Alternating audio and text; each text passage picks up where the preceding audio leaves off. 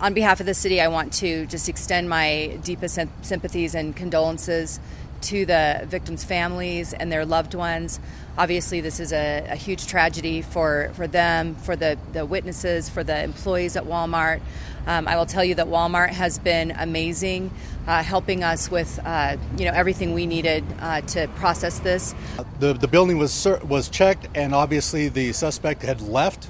Through surveillance, lots of hours of surveillance to be able to obtain the actual description of the suspect. We were able to get the identification through investigation, and that person was obviously identified as Scott Ostrom.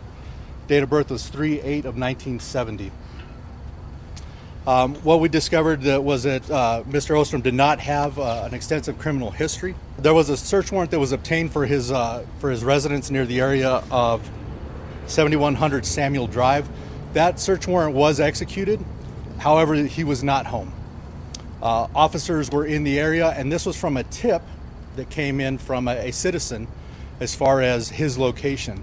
So officers were there doing the surveillance, and that's when they observed the red Mitsubishi Mirage that was the 2017 that we observed in the video footage seen leaving in the area.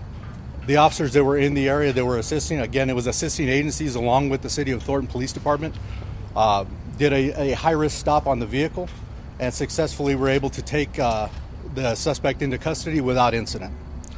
Now, some of you may have heard that there was a loud bang. Because there was SWAT operators involved in this, there was a flashbang that was used as a distraction. That's what that was for.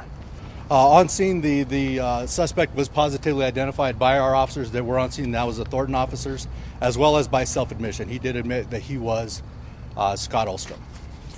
It was a citizen tip that led us to that area. So we were in the area doing surveillance to see whether he had come back or not, and that's the reason why we were in the area.